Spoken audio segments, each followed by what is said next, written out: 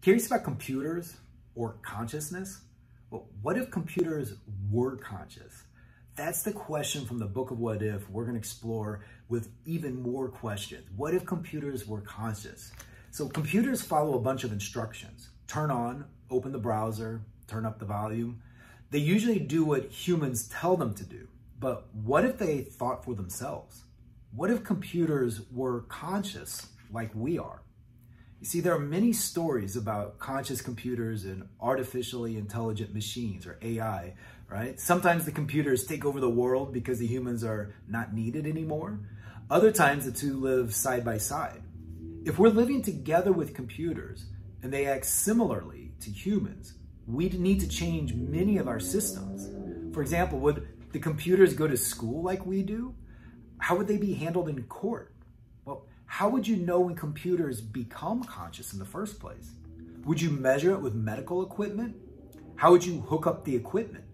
Would you ask the computer questions? How would you be able to tell if it was really thinking or just following a complex rule book? Do you think computers will ever be conscious? Well, what would they think about if they were? How would you interact with one? Would it argue with you? Would you argue with it? Do you think, and by the way, who would win an argument with an artificially intelligent computer, right? What does it say about our minds if computers are able to think too? Should we treat computers differently just because their brains are different from ours? If computers can think, can they also feel emotions? So you see, there's lots of questions to consider around the single question of what if computers were conscious? Now, for a little more information on artificial intelligence, it says there's been a lot of progress in creating smart machines that solve specific problems. We now have ones that produce Google search results, win chess, and interpret our language in the way we speak. But so far, we haven't figured out exactly how to make a machine that can think as broadly as humans do. Computer scientists, philosophers, and engineers have a few different directions they're investigating, though. One of those ways is by looking into our own brains. Since we know we think, the human brain would be a good model that we could break down and figure out how to reconstruct in a computer, right? Well, another way is by having computers get better at symbol processing. You have thoughts, and your thoughts have symbols attached to them.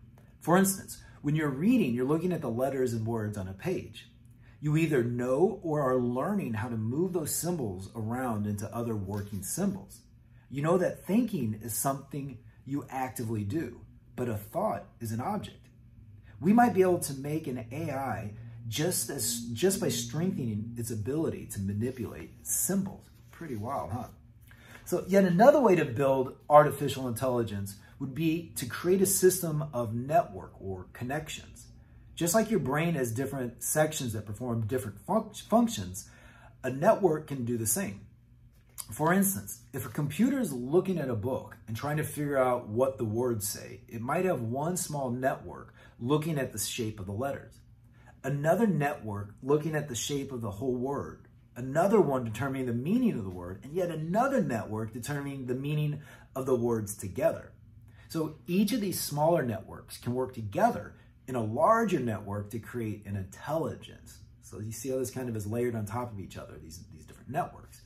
Which way is right? Well, we don't quite know yet.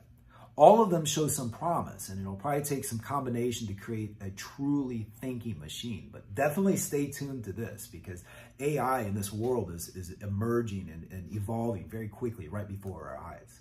So another little nugget to investigate here around this idea all the way back, remember, is what if computers were consciousness? And talking about this idea of artificial intelligence, we can go back to a philosopher by the name of John Searle. And I may be mispronouncing this name, so apologies, John. But John Searle published a paper in 1980 that included the Chinese room argument. This thought experiment has a man who doesn't know Chinese in a room with 2 slots in the wall. Through one slot arrive Chinese symbols. When they come in, the man looks up what to do with them in a very large book. The book doesn't tell him the meaning of the symbols, but it tells him what symbols to pass through the other slot. Outside the room is a woman who speaks Chinese. She writes down Chinese symbols and passes them through the first slot. Out of the second slot, she sees new symbols from the room. From her perspective, it seems like she's talking to another Chinese speaker. But from the man's perspective, he's just passing symbols out of the room based on what the book tells him to do. So he never knows that the Chinese speaker is outside of the room, nor does he even know that the symbols are Chinese. John Searle said that this is how computers work. Based on certain inputs, they give certain outputs. Computers never understand what they are doing. Therefore, artificial intelligence will never be truly intelligent, according to this philosopher. This thought experiment is one of the most popular in philosophy and has sparked debate among philosophers, neuroscientists, and AI researchers. But we're really curious, what do you think? Do you think Searle is right, or can you poke holes in his argument like others have? And if you're wondering, wow, how have others been able to poke holes in this argument? Well, look it up. I think you'll find, as mentioned, it's a very popular thought experiment for philosophers right now. So I'd be really curious to hear what you think, not just about that thought experiment, but this whole question about what if computers were conscious? So as always, thanks for getting curious and stay curious.